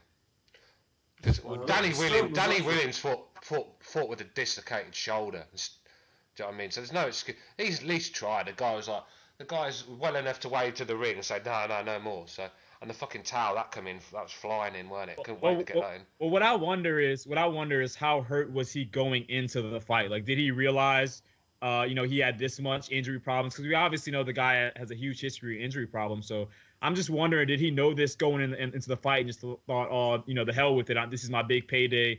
I'm not going to risk pulling out of the fight, which if that's the case, it's hard to really discredit him for that, because fans are pissed off at David Haye because he wouldn't fight with a cut. So if a guy wants to go into the ring and say, you know what, I'm going to try to put it on the line and see what I can do, I don't know how much we can knock him for that. We got to be a little bit consistent. Yeah. Yeah, but you don't know, man. It was up against him when because he went for the money, Barker. They paid him a lot of money to go to Germany. And when I heard, I only found out till recently before the fight happened that it was in Germany. I couldn't believe he was going over there. Yeah, me neither. A lot of money, man. Offered them a couple of mils. Yeah, you got $1.5 million for it. That's a lot of money for Darren Barker. Yeah, it's the most that's the most Percy ever got, and he would have got another. He would have got another meal in the rematch as well. Of course. Which he didn't want. Paid for his Italian tiles. Yeah, we just said that, Mark, innit? That's what he was thinking when his arse was on when he was on the floor against Sturm. He looked at the corner, thought, "Fuck it, the Italian tiles are paid for. I'm getting out of here." Who's that fire who lost? Man, that's what it is. Well, we're harsh on this show. That's right, man. That's a good boxer. Yeah, man. I know. I know he's your boy from your ends and that lot, so I get it. I do really get it. But I was just. I was not too happy with Darren Barker after that performance. I agree with Joker. I believe he was injured before that fight. Yeah, you let him have it, man. Yeah. What were you saying, EJ? You were saying something? He's had a lot of injuries though, hasn't he? So, but you have to fight injured as a boxer, man, or you'll never get paid. Exactly, Beats. This is where I'm coming from. Yeah, but he wanted. Yeah, but if you look at it, he didn't want to stop though. He's cornered through the towel, and he wanted to carry on like Purdy. When he Devin Alexander, like Purdy wanted to continue, but that Purdy and that Bundu thing was a beauty, bro. Like Bundu just nicely sealed him off. You know that? He got bashed up, bro. Like that's what happened if you let him go on. Crushed him. Yeah, that Bundu guy stuffed him nicely. You know what I mean? That's what happens if you let it go on. So this is where they threw the towel in, and Darren accepted it because they're gonna get hurt. Yeah, the thing with Lee Purdy, he's got a great fan base for such an average fighter. This is why he's still getting on cards. I called him a bum online, and I was getting death threats. This guy's got some serious. Yeah, this guy's got some serious fans, man. They were going to hunt me down and get me, man. So this is why. Yeah, this is why these fighters are still selling. Because let's be real, Lee Purdy, he's god awful, isn't he? Hey, remember Carson Jones still wants it. Remember we were talking to Carson. Yeah, and I'd watch that fight. I'd watch just for some, yeah, just for an yeah, for an that'd be an exciting fight to watch for me. Undercard. If they're gonna put Lee Purdy back in the ring, they have to matchmake him very carefully now, because he took a good beating in that last fight, man. Good beating. Yeah. He got cooked. He can't cope. He can't cope with people with boxing ability. That's the problem with him. No. I saw him in Wembley, man. He's slow. That's because he's domestic level, isn't he? Yeah. Anyone with a nice jab. Would you say he's English? I don't think he's English title level. No. No, he's not, man. He just come from no licensed boxing, man. He's still there, innit?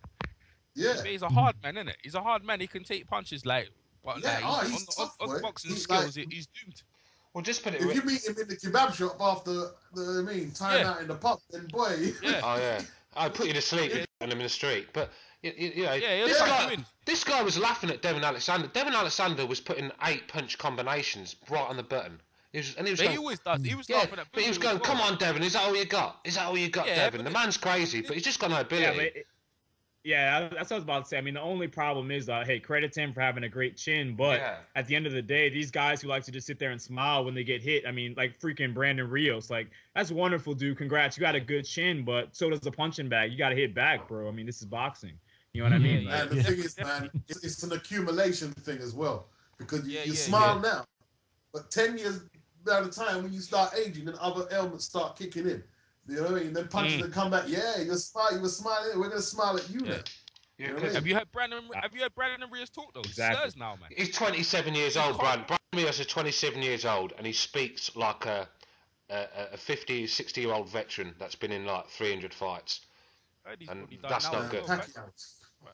It's long. Pacquiao's gone because when you look at Pacquiao in the eyes, there's nothing there. I mean, this guy's going to be punch drunk when he's older. You can tell. Well, I mean, Brandon Rios, man, here's a guy who's trying to fight Ruslan Provodnikov next. You know, so that's the next thing. I mean, he's a guy who, you know, I mean, everything with him is a war, man. That's all they could do is just put this guy in the toughest fights, and you know, that's the only way he could sell tickets. You know, so that's the crazy thing about it. You know, I just don't know what's going to be the future for this guy. I really don't. The best thing that's happened to him is that he's had you know, the time off, forced time off because of his drug test. I mean, yeah, that's right. Well, drug testing issues. Yeah, but this is the thing. How can a guy going up in weight need dieting supplements and make 147 when he's a 145? Oh, I'll tell you exactly why. I'll tell you exactly why. Did you see what he was drinking in the first episode of that HBO thing? Big Red Bull. Drinking Red Bull, and he's a fighter.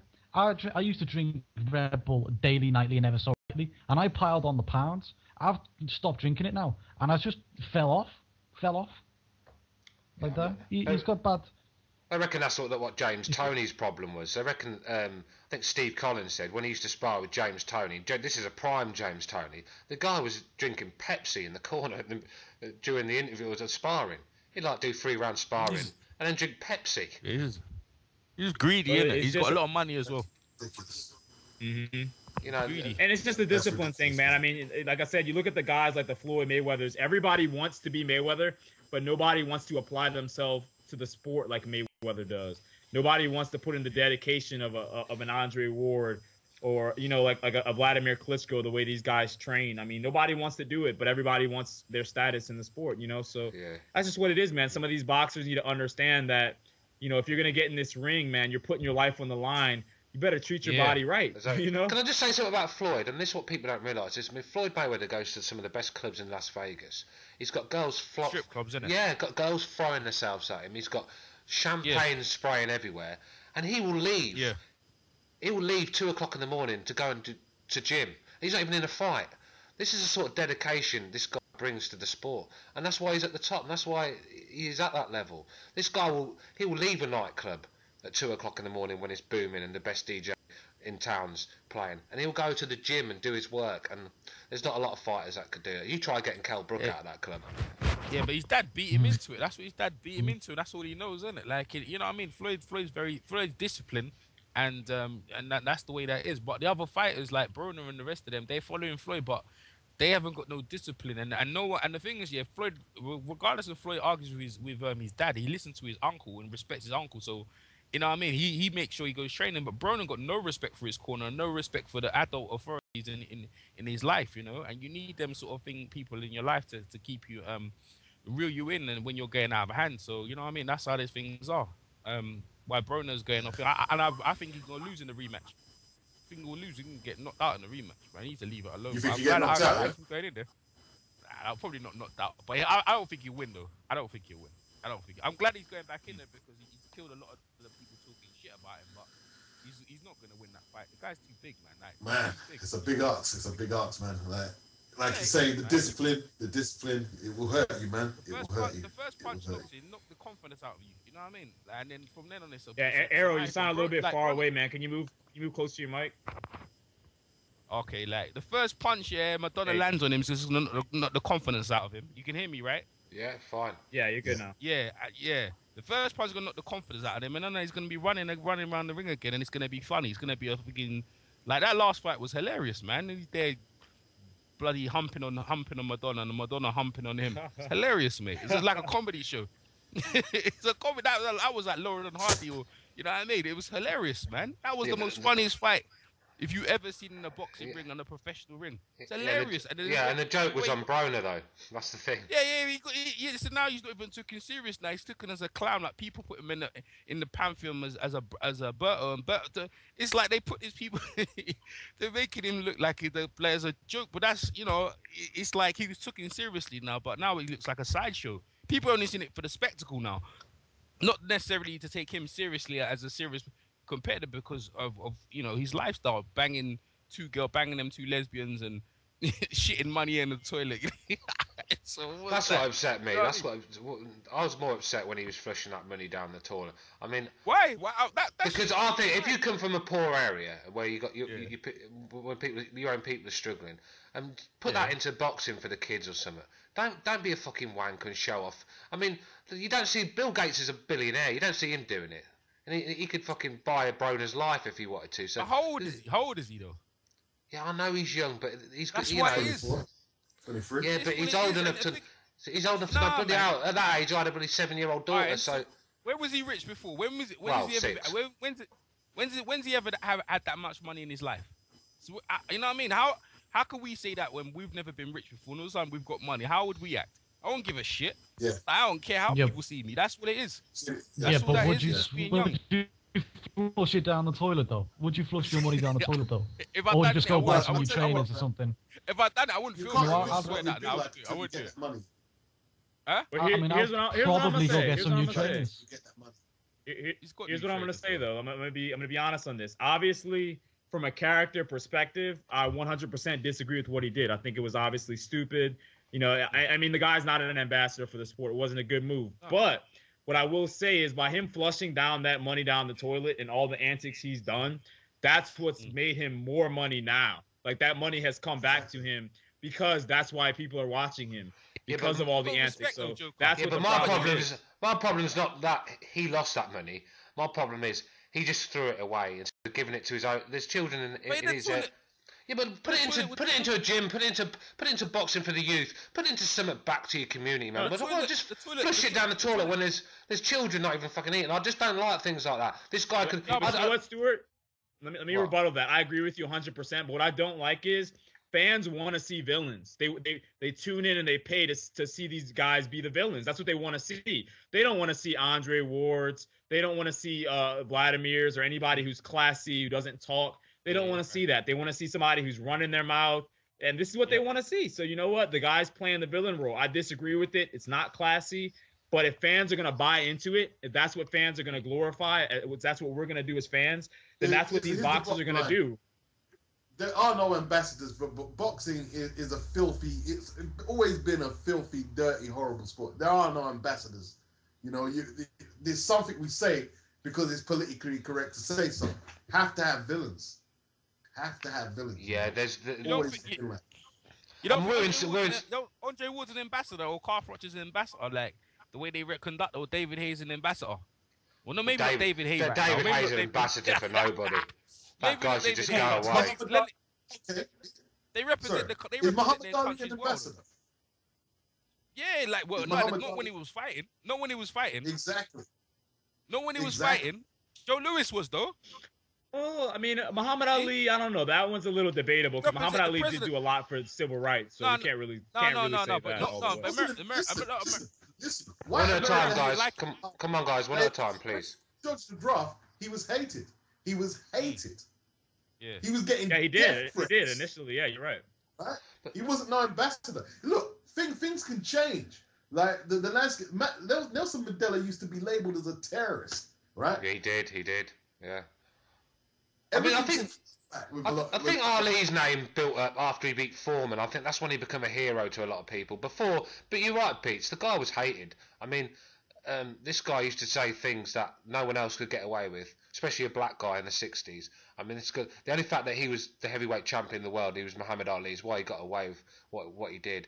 I mean, he was hated, but I think after the Foreman fight, they realised what a warrior and what a great man this was, and I think people started to take to him. And when you talk back, it's like the Lennox Lewis thing I said earlier. We only appreciate these warriors when they've gone. I agree with that. Derek Chisora an ambassador, mate. Well, he was, man. You know what I mean? He was. He wears the flag. According to the British Border Control, they didn't think so. They weren't too fond of that. He glassed me. Hey, listen. Yeah, that's why they done him up. But he's well mannered now, isn't he? He is. He's all cleared up on that. But what I'm saying is that when they go and fight other fighters abroad, they're the ambassador of the. That's why like they get scrutinized a lot. But they're the ambassador for our country going out there to fight whoever from whoever country. I mean, if I was to send someone out to represent our country, it wouldn't be Derek Chisora. I mean, This guy's an ambassador. This Why guy's an not? ambassador Eric's for. right. Eric's right. He done Yeah, alright. but he's not ambassador material, is he? Let's be real. I mean, he's a loose cannon. If we say representing the country, are you talking about as an ambassador? That's what Errol's saying. Yeah, like to say. No, not an ambassador. I'm talking about, look, when they go to fight other people in their country, they're representing people from the country. That's the way it is. It's wearing the English flag, the British flag, or whatever. You represent the country. That's the way it is, man. Yeah, and last time he represented, he got banned from Germany. Yeah, but yeah, this is what I'm saying. It looked bad on England. That's why it was a big whole hoorah about it, and that's why they done him up for a year. But since then, he's cleaned up his act. Frank's got him all sorted out, and he's behaving himself. And he's a better fighter for it. He is a better fighter. Well, I don't know about he's a better fighter, but he's doing his. You can pretty it up as much as you like. Look, you could. Who's the biggest ambassador who doesn't actually box in the ring now for boxing? Mike Tyson. Right now. Yeah. Mike Tyson is one of the big. Mike Tyson still draws people to the sport. He hasn't boxed for years. He's a convicted rapist. Used to mug people in Brownsville. Tried to break Bowford's arm. Bit off Holyfield's ear. Nearly knocked a referee out. Yeah, and he's loved. That's a great point. That's what I was saying too, Beats. That's what I was saying. We glorify villains, man. I agree with you. But Mike Tyson was the last superstar in boxing for my. I mean, when you say Floyd Mayweather weren't Mike Tyson. Mike Tyson in his day, in his prime, was more famous than the president. Floyd Mayweather's not on that level. Yeah, no, never will be. As big as Tyson was. Never will be. And Tyson was the last big star we had. I mean, even my mate's boxing, and she always just say, "Oh, that Tyson, he's an animal." I mean, my mum even knew about him. That's how famous this guy was. Do you know what I mean? And look, we just ain't got that anymore in boxing. The fear, look. We Fear have, factor in boxing. Sorry, who's speaking? No, I'll say we. I'll say we have, man. We have Deontay Wilder's coming through, and some of the others, some of the other heavyweights coming through. You can't put Deontay Wilder in Tyson's bracket, though, can you? No, I'm talking about knockouts, man. Yeah. You look. You see that fear factor. I was watching Tyson do that one-man show, and there's women in the audience, and when he was telling some of his stories, you could see them in front. You see them getting scared, but it excites them at the same time, right? Well, I agree with you on that. And you know what? Something that EJ... I'm sorry, Beats. Go ahead. Continue. Yeah. No, you got it, bro. Yeah, I was saying... Okay, yeah, I was saying something that EJ brought up, too, before, is that boxing a lot of times goes as the heavyweight division goes. And I think that we do need another big heavyweight who's going to be a superstar, who's going to have that bravado, who's going to be knocking people out to do it. Because, hey, credit to Floyd Mayweather and guys like Pacquiao who brought in a lot of attention to the sport.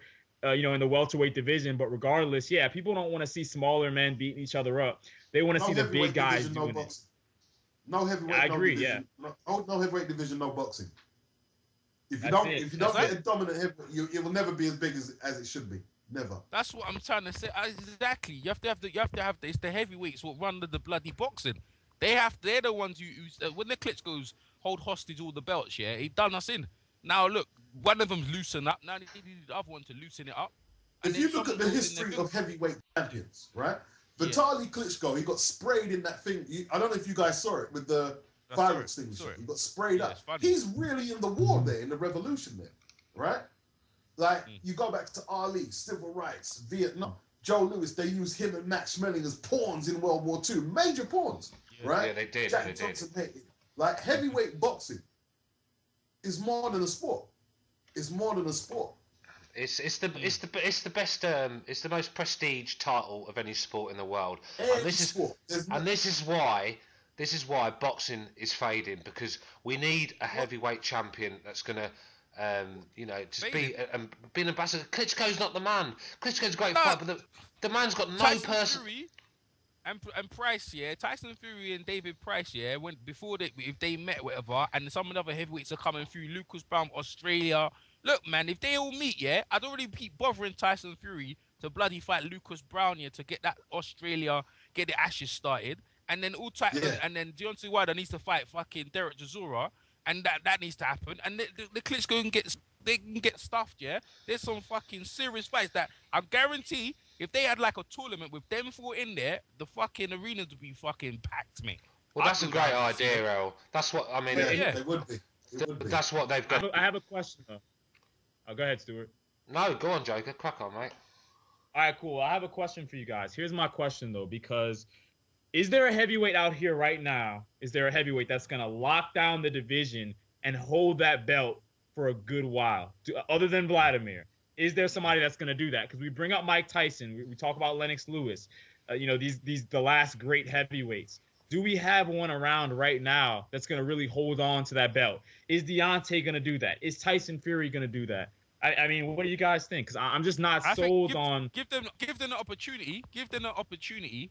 Yeah, and that Klitschko needs to stop fighting them drones. Yeah, give them the opportunity, and let's see what's going on. He won't give them the opportunity, and then if he does, look what he does to man.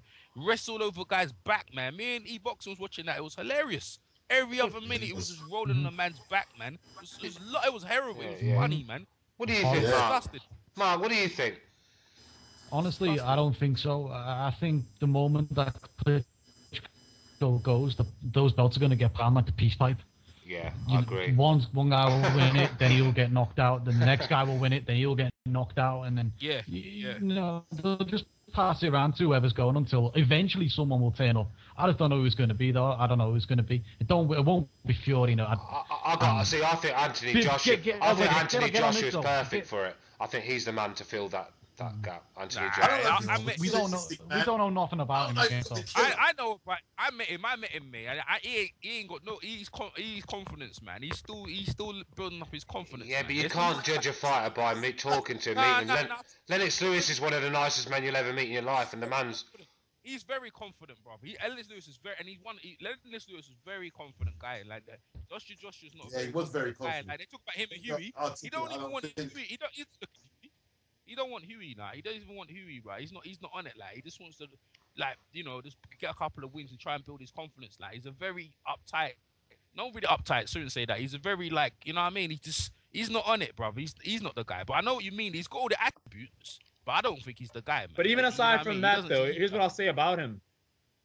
As far as he goes, though, let's be honest. He doesn't have to jump in the ring right now, this second, with a Tyson Fury or a Deontay Wilder. Even though it does look like they're trying to fast track him, I don't agree with that. But if they take their time with him, you think so? Well, let's have a quick.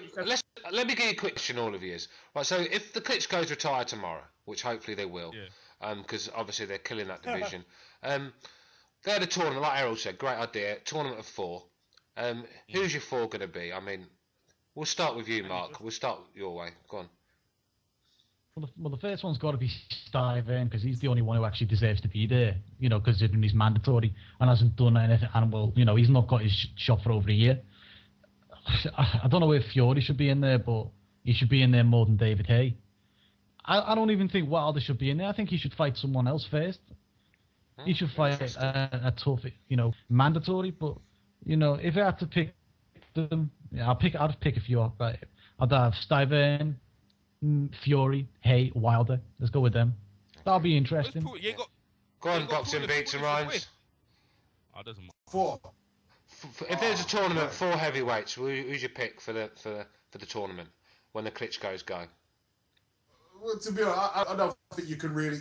You can probably take one out of the list that European just said there, but probably about the same thing. There's no spectacular contenders out there. Where's Brian Jennings? I don't know what's happened to him. He looked all right. Yes, Deverne, Fury, Haye. You have to put Haye in there because you need the marketability. I know he pisses everyone off. Yeah. See, I'd have to go with my 4 would be Deontay Wilder, Tyson Fury, Pulev, and Stiven. That'd be my 4. Joker boxing. What about you? I'm sorry, I was on mute. Yeah, that was a good 4 that you just named, Stuart. I think like Beats said, you could put. It really doesn't matter. I mean, you could put Tyson Fury in, you could take him out, you could put Deontay in, you could take him out. At the end of the day, there's not a clear, automatic foregone conclusion of heavyweights right now. So the point is that we need a tournament. That's the point. They need to fight each other, so we could see. And the guy to me that looks like the guy to watch is. Out of the bunch, I would have to say probably Deontay Wilder right now. He's the guy to watch to me. Yeah. Out of the whole lot. Let's ask a former heavyweight boxer himself, former heavyweight amateur champion from Finland, Umar Kamalainen. You give us your 4. After the Klitschkos are gone. Yeah. Yeah. Well, Manuel Schär comes to my mind because he's been pretty good. Only lost once, and that was against Vitaly Klitschko. You know. Oldanier Solis probably I've seen him. He's taken a grip on himself. Olympic gold medalist. He's only lost once. That was against Vitaly Klitschko. Then probably Stiverne, because he's right now rated #1 at the moment in WBC. Then the fourth one, you know, I don't know who it would be. You know, I guess it would be Tyson Fury or David Haye. Depends on if David Haye is going to be in the mix still. You know. I mean, we're getting a lot of shit. We're getting a lot of shit in the chat for picking Wilder, but I think where the guys are going from, we want to see Wilder fight the top fighters and see how he could. Because you never know. If Wilder hits you on the chin, no matter how bad he looks, you're going to sleep. You know, there's no other doubt about that. You're going to sleep if that man hits you on the chin. So that's why I want to see him in there. I want to see him fight Fury. So I know we're getting a lot of shit, but that's my opinion on that one. But yeah, I think Errol, you're last, so. Yeah. I've got like Deontay Wilder. I've got Tyson Fury. I've got Lucas Brown. I like him, man. I like that guy. He throws a good fight. He'll give a good fight. And I think I'll put probably Stiverne or Paulif, man. One of them guys. Probably just Stiverne in it. I'll do Stiverne. I'll put Stiverne in there, man. But hey, don't forget Thompson. You know, Thompson's alright. There's a wily guy in there. You know, there's some alright, decent heavy hitters in that division. You know, like. The division right now, yeah, it's probably the best it's been because we're actually talking about it. We're actually talking about it because one of the Klitschko's is left. So maybe we might get a couple of fights and then some of them guys grab a belts so they can unify some of the belts. We might get some decent fights and bring the world back up to boxing again, man. But the division goes where the heavyweight goes, man. All these other little divisions, the little mini weights, they're doing alright enough, but they're not carrying the flag, man. Yeah, you know I agree. Beats mentioned Frank Bruno like about thinking Frank Bruno. Now he's better than Frank Bruno, but I know he means mechanical. But he's more fluid though. Last fight he had a couple of check hooks and you know what I mean. He looks a bit more. And he looks a bit more. I don't even mean style. I mean, they just don't seem like like they look physically like they could just pull off both your arms and your neck. Yeah. But when they fight, it's like damn. You know what I mean? Yeah. They don't fight like how the physiques look, man.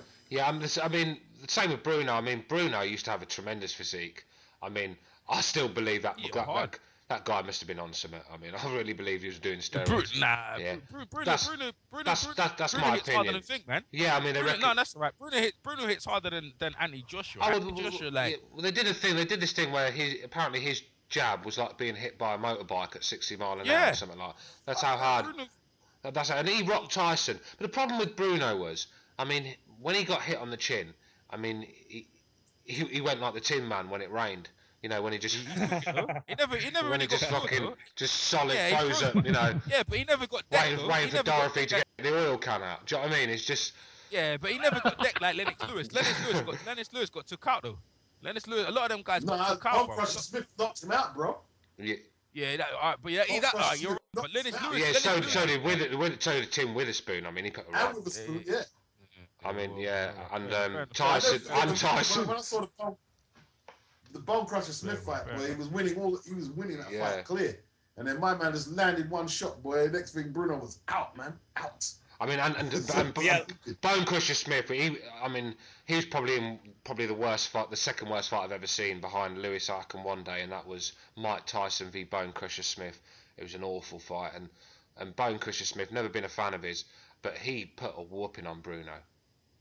let me comment on something really quick. Going back to the Deontay Wilder comment, I know a lot of people are kind of down on Wilder because of his resume, but my thing is, man, a lot of these heavyweights, nobody really has a tremendous resume in the heavyweight division other than the Klitschko's. That's it.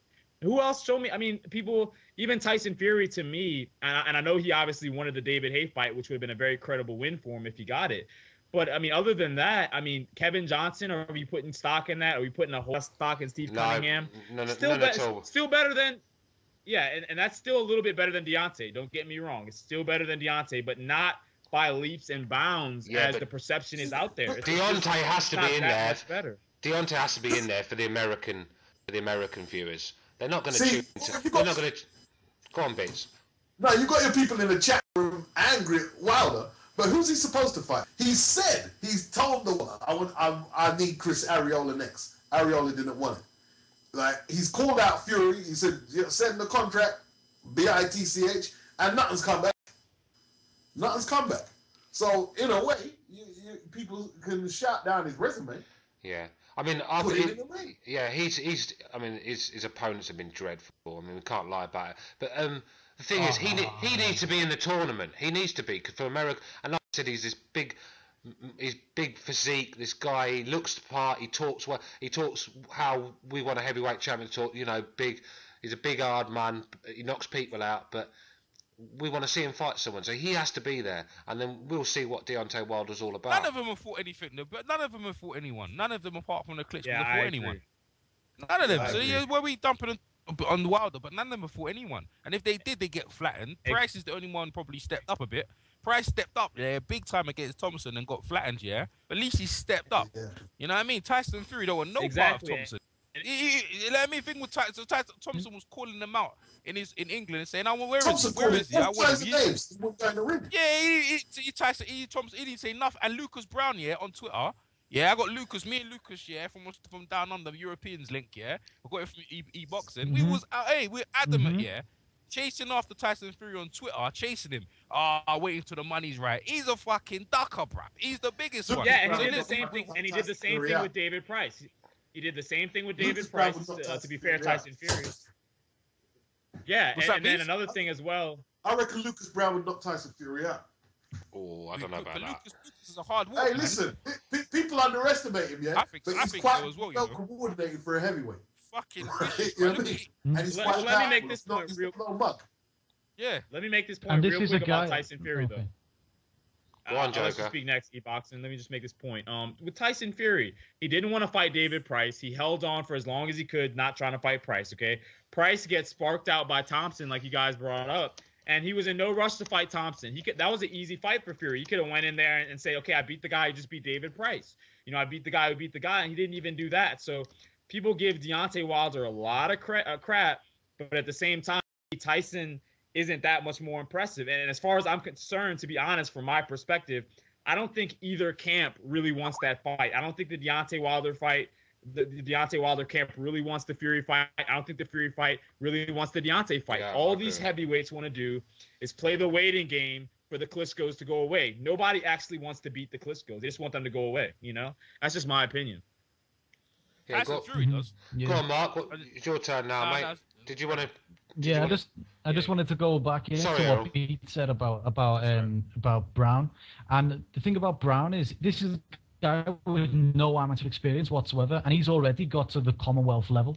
That's quite extraordinary, Yeah, he's got. and he trains himself. He looks a Imagine monster, if doesn't he? gets now a better trainer. You know, let's say he gets a trainer, he gets a good regime going, and he still works on his skills. He could go even further than he is. So I don't think Beats is far off. Well, we've got Umar in the chat, and he's not very happy that we're picking Deontay. He thinks Robert Helenius should be in it. I'm not sure about that one, but Umar, do you want to explain yourself on that one, mate?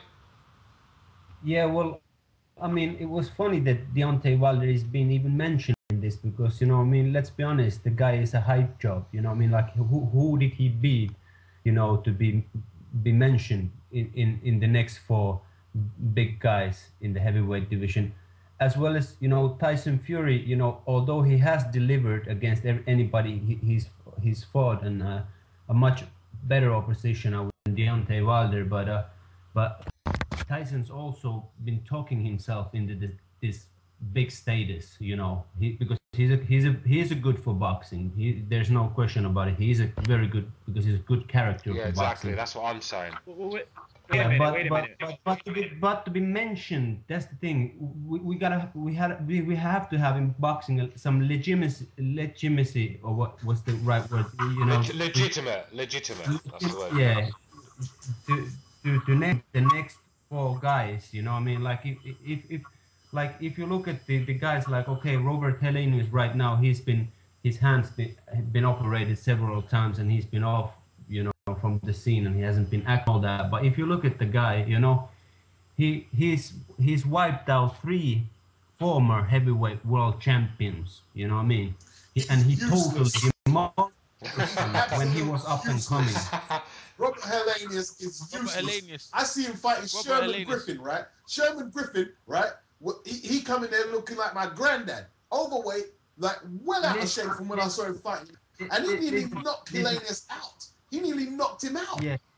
He lost his Chisora as well. I tell you what, if Sherman Griffiths had trained for 3 more days and lost a couple more pounds, he would have knocked him out. But Sherman Griffiths nearly knocked him out, and he was tired himself. He was tired. He was wheezing the He couldn't even walk across the ring to finish him off. But you see, the thing is that I know about the backgrounds of Helenius, what's going on in his life and so on. So he's been through a lot, you know what I mean? So like the thing is that he shouldn't, you know, according to the doctors, he shouldn't even be in the ring. You know, he should not have taken the fight against Sprott. He definitely should not taken against the fight against Chisora. Can you imagine his hamstring, or what they call it? You know, the thing that holds the whole hand in its place. Well, he should retire. You can't say you can't make excuses for him and then bring up all his injuries. Right? I think Tyson Fury could stop him. I think all them guys would stop Helenius. All of them. He's in the ring for the money. That means he got in there for the money. Then he didn't get in there. He got a gift decision. Derek beat him and he got the decision. Like he got, you know what I mean. So he's got in there for the money. You know what I mean? Like, look, end of the day, we're talking about like guys contending for the heavyweight championship. Of course he went there in for the money. But you gotta look at the Helenius fights, like when he fought against Liakovic, you know, when he fought against Sam Pete, you know, Samuel Peter. Oh, Samuel Peter. Okay, they beat Samuel Peter. Yeah, he after Klitschko. He's after Klitschko beat him, right? After the Klitschko ate him. After the Klitschko beat him. After the Klitschko tucked him in. But there's nothing you take away from Helenius' performance on that night, because he was healthy, he was, you know, 100%, and he totally finished off. Money. Samuel Peter was fighting for money that day. He was finished. After the Klitschko's chewed him up, he was finished. Yeah. To be fair, Umar, he robbed Derek Chisora as well. Yeah, they did, but you see, he fought with one hand. You gotta understand, he fought through the whole fight with one hand. Daniel Williams fought with one arm. Danny Williams fought with one arm, and he won his fight against Mark Potter, and Danny Williams fought with 2 arms. Derek Chisora and got blasted with 2 arms. Who's the guy speaking? You knows Helenius. There's no comparison. One at a time, boys, because we're overlapping each other here. Go on, Squad, what are you saying? So what Umar, just hold on a sec. Umar, hold on a sec while I'm going to let you reply to what Beats is going to ask you. Go on, Beats. Yeah. This is one thing I don't really, not saying you personally, that I don't really like what boxing. If you go into the ring and you perform badly, right, and then after people say, well, you was injured. That's what Vladimir Vitali said when he couldn't knock out Derek Chisora. You can't come and say, you fight. And whatever result is the result, you know? Yeah. If he was injured that bad, he went the distance with the injury. And, you know, he's not looking good. That's the bottom line. It's like when David Hayes said about his toe. Oh, okay, Umar, what did you think about when David Hayes said his toe was why he performed bad against Vladimir Klitschko? What did you think about that? You thought he was a prat. You know, I know. If the toe was broken, really, you know, I know the real reason why he went in there. That was the money. You know, that's a lady, you know, as well. If you've been offered, you know, like I don't know how much he was making, but like 10 million euros or pounds, you know, to go out there, you know, with one leg and you know take the risk that you're gonna get battered by the undisputed heavyweight champion of the world, which is not a shame for anybody to lose to the, you know, guy who's undisputed heavyweight champion of the world. Would you take that risk? You know, I mean, I think you would take that risk. So like the same went with Helenius. You know, his stable, they wasn't gonna let him to pull out from the fight. You know, they've sold like over 4 million euros worth of tickets in Hartwall Arena in Helsinki. You know, so they wasn't gonna let. If you're saying this is injuries, we have to rule him out then. If you're saying he can't fight because of his injuries, then we just have to, we can't make excuses for him. We rule him out.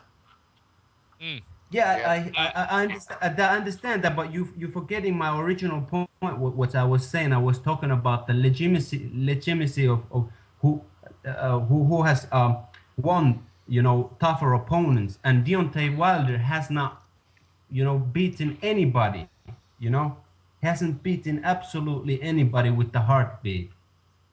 So why Deontay Wilder is being mentioned?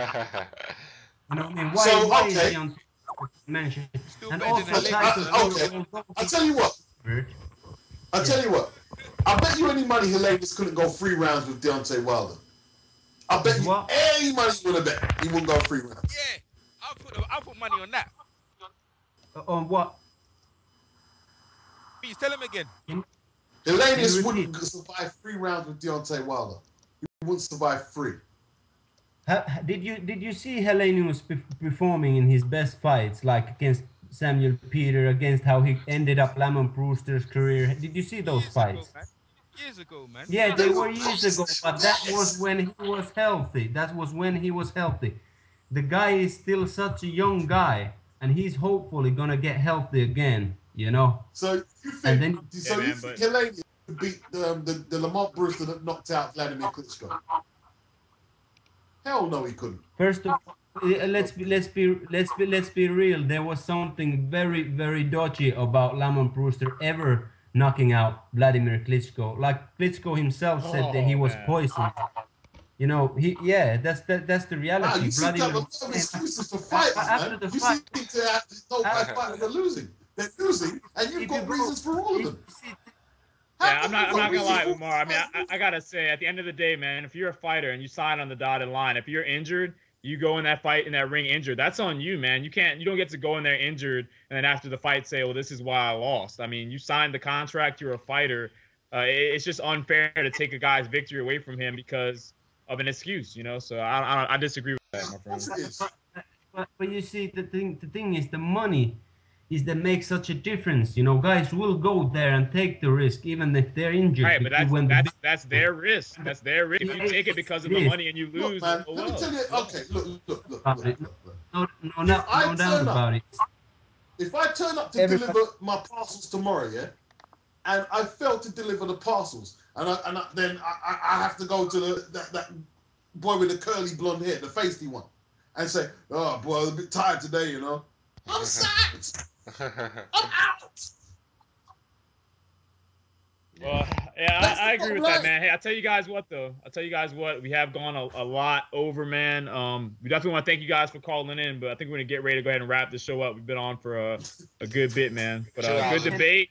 2 hours and 30 minutes. One thing, what I want to say, yeah, guys, keep on promoting that fight for me against Tony Bellew. Well, yeah, that's what, we want to see it, Umar, but whether Fast Car's up for that fight, well, you know, that's the problem. Fast Car, he's got his own little agenda, and Tony Bellew will be in there with some bum, I should think. But yeah, Joker, do you want to wrap things up then? Because it's been a great show. I've really enjoyed myself. It's been good debates, and we all disagreed with each other, which is a good thing because we obviously don't want to agree. With, yeah, of course it is. We don't want to agree with each other. 2 hours of agreeing with everyone. I mean, fucking hell, that'd be dire to listen to. So yeah, it's been a great show. Thanks to Boxing Beats and Rhymes for coming on. Obviously, I'm a fan of his channel, so if you want to go on YouTube, check his channel out. It's a really good listen. I usually just chill out at night, so when I'm about to get to bed, put beats on and listen to him for half an hour. You should do the same. Good channel. And obviously EJ, he's always about. Everyone knows EJ. We'll speak to him soon. And yeah, it's been a good show. Joker, do you want to wrap it up? Yeah, hey man, a big thank you to the callers for calling in, man. You guys feel free to call in anytime. So shout out to all the callers, shout out to the chat and whatnot. And yeah, I guess we can go ahead and wrap things up, man. So we'll continue this on the next show. You guys be sure to tune into the Boxing Union, 5 p.m. to 7 p.m. on Mondays Eastern Time, 10 p.m. to 12 a.m. UK time on Mondays. We'll be here every Monday. All right, man. See you guys later. Peace. Double up, yo. I'm Sugar Ray Robinson, pound for pound the best. And you overprotected, never been in no real test. Mike Tyson eat your kids for lunch. I'm like Willie Pep, I could win a round without throwing a punch. Lennox Lewis had a glass jaw. If my grandmother hit him on the chin, he probably hit the floor. The Roto Duran, all-time greatest lightweight. Prince Nassim was whack, all the hype was fake. Leon Spinks was the ultimate slacker. Sugar Ray Leonard was great, but he should've lost to Hagler. The 70s had the best heavyweights. From Ali Frazier to George Foreman, there was so many greats. Bob Foster hit way too hard. He would've put Antonio Tarver and Roy Jones in the graveyard. Some of y'all might disagree, but Larry Holmes might have been the best, even better than Ali. Greatest Puerto Rican fighter, Carlos Ortiz. Runner-up Wilfredo Gomez in the early 80s. Worst Puerto Rican fighter is John Ruiz. Wiki Wright beat Shane Mosley 2 times with ease. Bernard Whitaker was robbed so many different occasions. Mike McCallum represented hard for the Jamaicans. Costa Tsune jabbed through the funky chicken. Years later, Ricky Hatton had Costa who quit, and I ran Barkley rep the BX. Christy Martin was the first popular fighter of the opposite sex. Galata punched Riddick Bowe repeatedly in the dick. Then when he fought Mike Tyson, he bitched out and quit. James Toney was a skilled technician. Jack Johnson beat white boys and fucked their women. Floyd Patterson got knocked out by Sonny Liston. Paulie Ayala always seemed to get the kick decision. Arturo Gatti take the best ass whipping. Jim Lampley and the rest of the HBO cheerleaders do the most ass kissing. They jerked Bernard Hopkins, ruined his 10-year reign. They stole his belts from him, gave him to Jermaine. Vasily Giroff nearly murdered Joe Macy. Joe Calzaghe annihilated Jeff Lacey. John Mugabe's nickname was the Beast. Corrales Castillo, the first fight was a masterpiece. Julian Jackson crushed Terry Norris. Mayorga knocked out Forrest. Hearns Hagler taught us what a war is. Trying to find the next heavyweight great. They thought it was Isaiah Bucci, but he went to jail for rape. Bob Abrams a weasel and Don King's evil.